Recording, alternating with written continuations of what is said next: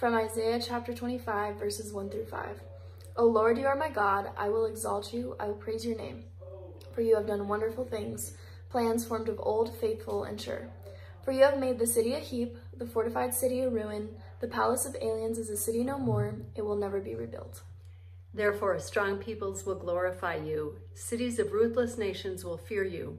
For you have been a refuge to the poor, a refuge to the needy in their distress, a shelter from the rainstorm, and a shade from the heat. When the blast of the ruthless was like a winter rainstorm, the noise of aliens like heat in a dry place, you subdued the heat with the shade of clouds. The song of the ruthless was stilled.